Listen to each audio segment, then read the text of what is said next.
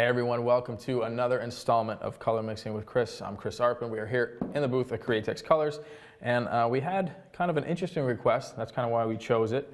Somebody requested to do British Racing Green, a color called British Racing Green. So I'm probably pretty familiar with that. It's kind of a popular color, but they wanted to do it in a candy. So that was different. To me, that was a little different. You typically wouldn't see that.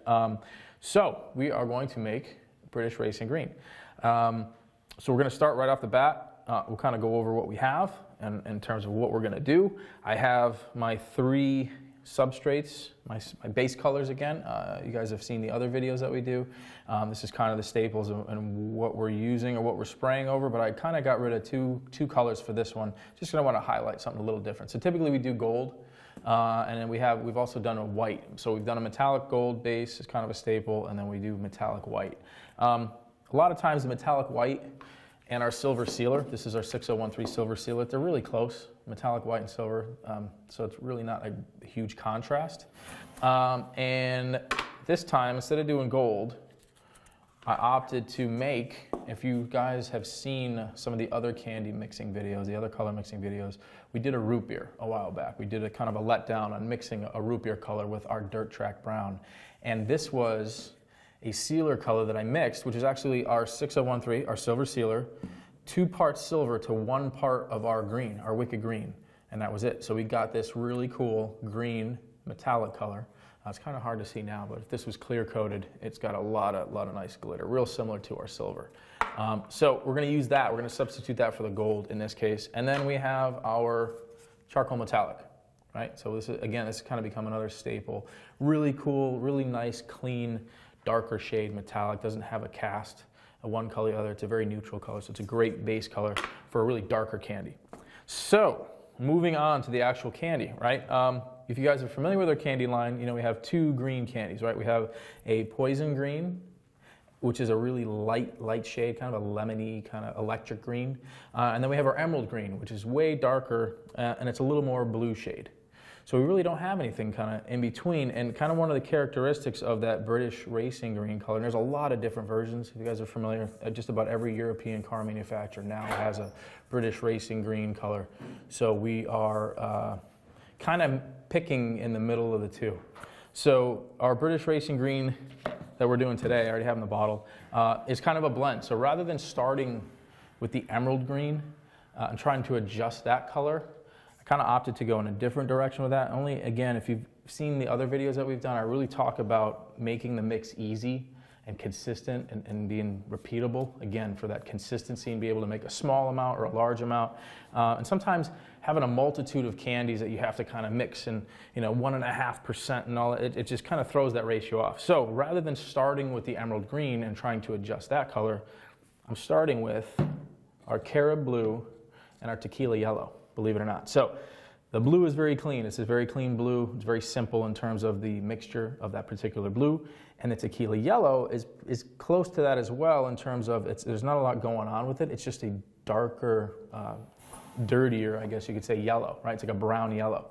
So if I was using a lighter yellow like our lemon yellow, it's very weak in nature and it would take a whole lot to change the color and you still wouldn't get that darker tone. So again, I try to keep it simple with really 2 candies, and what I ended up with was 2 parts of our tequila yellow to 1 part of our Carib blue. It makes a really nice color in terms of that. It's almost a little olive drab, but a little bit richer and slightly brighter in terms of that green. So it's really not like that military olive drab color, but it has a little bit of the tendency of that, which the British Racing Green of years ago, the original, it kind of has that yellow kind of green cast to it. So it's a very cool color. So we're kind of going towards that mixture. Like I said, there's a lot of different versions. There's even metallic versions of that color now. Just about every European car manufacturer has it. But we're kind of going after that OG British Racing Green. So what I'll do is I already have the 2 mixed. So this is kind of the base that I said. So I already have it mixed in my bottle. So it's 2 parts to 1 part, right? So 2 parts tequila yellow, 1 part Carib blue. And we're going to go ahead and mix it right up.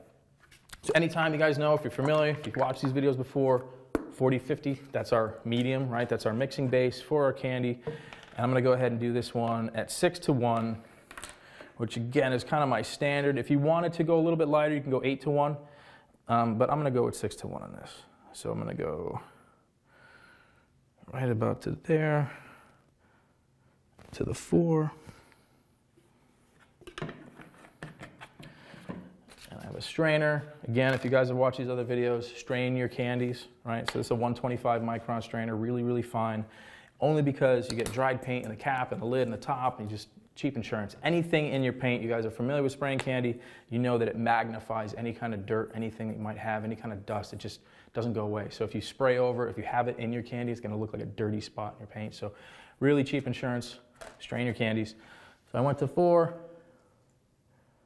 I'm gonna go to the 4 line here. And that is 6-1. So get this guy out of my way. We're gonna mix this up. And again, at that 6-to-1 ratio, we could really briefly talk about reduction. I'm gonna use a full-size spray gun to spray this. So with the 6-to-1 mix, I'll get this mixed, I'll show you. Really good here. Be sure when you guys are mixing, you can see the blue in the front of this cup here, that's the 40-50. You really wanna make sure that that's totally mixed in. We recommend mixing for about 2 minutes and then letting this sit for about 10 before you're ready to spray to really let everything kind of just marry together, get a nice even mix of paint. But I'm going to show you guys what we're looking for viscosity, because we still get a lot of questions. Everybody was really happy that I showed you off the stick. So this is 6-to-1. I'm spraying this out of a 1-2.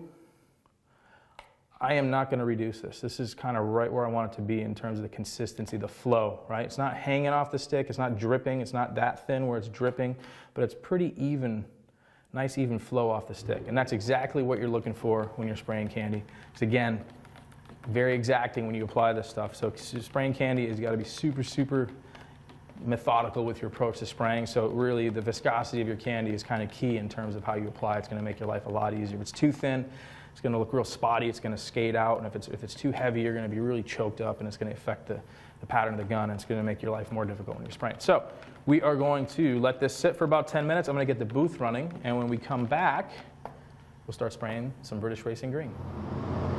Hi guys, we are back. Booth is running. It's been actually about 15 minutes that this has been sitting once it was mixed, which is even actually better. So we're going to go ahead and do first coat over the silver. So I'm going to go ahead and I'll do the silver, and then I'll grab the green one, and then I'll grab the charcoal. So I'll just keep on spraying, you guys can see. So this is coat number 1.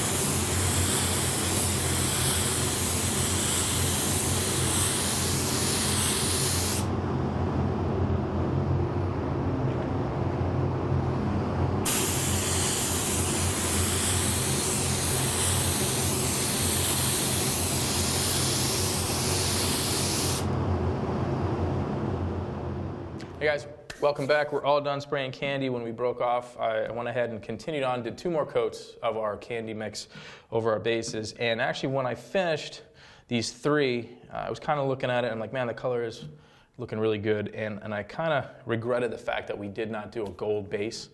So I went ahead and sprayed another shape, and I did some gold, our Wicked Metallic Gold, and I put 4 coats of our candy mix over the top of that. And one of the reasons is because the green and gold do really well together. They kind of have a nice kind of a look. And the other reason being that really, if you wanted to call it candy apple, for that true candy apple, the technical term, it has to be over a gold base. So anything other than a gold base is just candy over silver, candy over charcoal, candy over whatever. It's just candy over. But in order to call it candy apple, technically, industry standard is to be over a gold. So I went ahead and did a gold base. So real quick, before we get these in some clear coat, I want to kind of walk through real quick and show you guys what these look like. So this is 4 coats over everything. We'll start with the lightest one, which is our Sealer Silver. And even without clear, these are looking really good, right? So this is our Sealer Silver with 4 coats. This is our Metallic Gold with 4 coats. And next up is that gold, the color keyed base, or the green, I'm sorry, that we made, which was our Sealer Silver with a little bit of Wicked Green in there. That looks really, really cool. And actually this one was probably the most, obviously, forgiving to spray in terms of nice and even application. I probably could have even stopped at 3 coats, but it looked really, really good. Really cool here. This is that green, again, that metallic green base that we made. And then last but not least, our metallic charcoal. And again, really clean, but obviously it just kind of gives a darker look. So it's a little bit darker for that candy. But one of the things I do like, I mentioned it again with that charcoal, is it's just a very clean, darker base coat. There's no pearl in there that kind of has a funky shift that might kind of pick up a weird color. It's just a really clean, darker base. Works really well if you want to push that color a little bit darker. So, like I mentioned, we'll go ahead and get some 2K clear on this. I'm always going to recommend over our candies a 2K clear coat. So we'll mix up a little clear, we'll get these sprayed, and when we come back, we'll hopefully have some sunlight outside and we can check them out in the sun. So stick around. We'll be right back.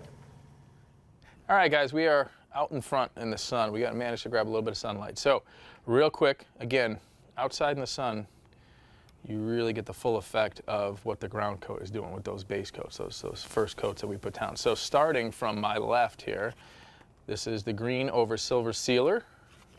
Oop. This is over gold. This is over the green sealer mix.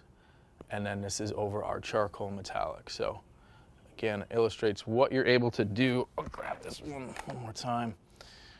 Obviously the silver is going to be the lightest value. The gold has a little bit more of that warm kind of a touch to it, and then the charcoal gives us a dark, and the green is actually kind of nicely in between. And again, if you were looking for something that's going to cover really fast and probably 2 coats of candy over that green, and you're going to kind of eliminate the issue of maybe having a little bit of streakiness that would be inherent with spraying a candy if you weren't super familiar. So Color King in this particular case, definitely the way to go, especially with a darker, richer candy like we mentioned. So I think that wraps it up for Color Mixing with Chris. I'm Chris Arpin, Createx Colors. Thanks for checking us out, and we will see you guys next time.